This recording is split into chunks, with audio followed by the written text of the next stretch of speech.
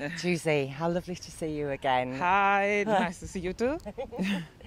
And can you tell me about this beautiful piece that you've done this year? Okay, so this piece is a bit of an inspiration, inspired by Celtic looks of a woman, because a couple of days ago I got my British citizenship, which took a long time, a lot of money. So as a kind of celebration also, and I got my nails painted with the Union Jack, and yes, it was nice. It was my first piece as a Brit official. So I want to just I love like red hair, not people, but like the looks of red hair and light skin, and so maybe because I'm from Sicily, so people look a bit different. So yeah, so it's about a bit celebrate the Celtic kind of looks, traditional maybe, let's say, because now things have changed and people change, like people raise mix and stuff like that. But so far I'm pretty fascinated by this. So yes, it's a bit of a little celebration. Hope looks good because this is how I imagine it to be. Yeah, it's lovely. And congratulations on British citizenship. I gather that was Yes. quite hard work. Yeah, it was.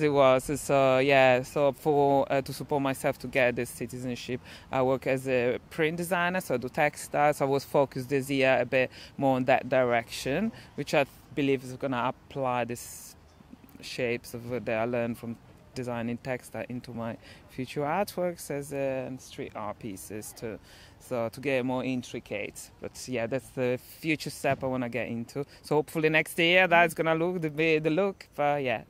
Right. And so what have you got coming up over the next 12 months that you're looking forward to? Christmas? No.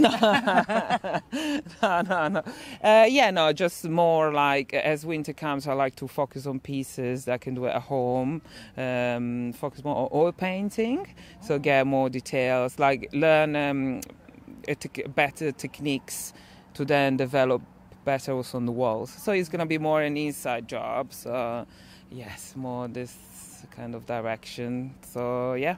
Pretty excited about that, really. Yeah. A bit more my work and not just thinking about other stuff, documents or things like that. So, yeah.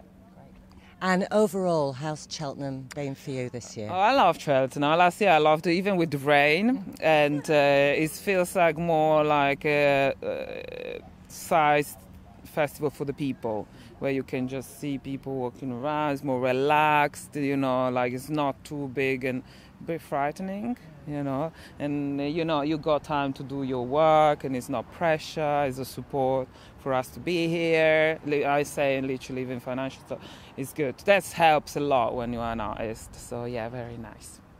And one question that I'm asking women artists this year is, do you feel that there's a different challenge for women street artists than for men, or is it the same? How is being a woman street artist? You know what? I think that in the past years, I say 4 or 5 years, I think that we are there. Like it's nice, and it's nice to like even work with the guys. Even like my boyfriend is so even we get like, but we have both like a space here, and it's just like it's not any difference anymore. I don't know. This is how I feel, really.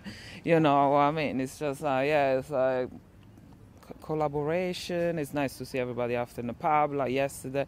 So it's very flexible. So it's nice. Doesn't need anymore this whole I think power thing. I think that it's like, but that's my opinion. So that's it, really. No, that's okay. But I was gonna paint a girl. Yeah. Just in case. Excellent. Well, thank you so much, and really look forward to seeing you next year. Thank you very much. Thank you. Thanks.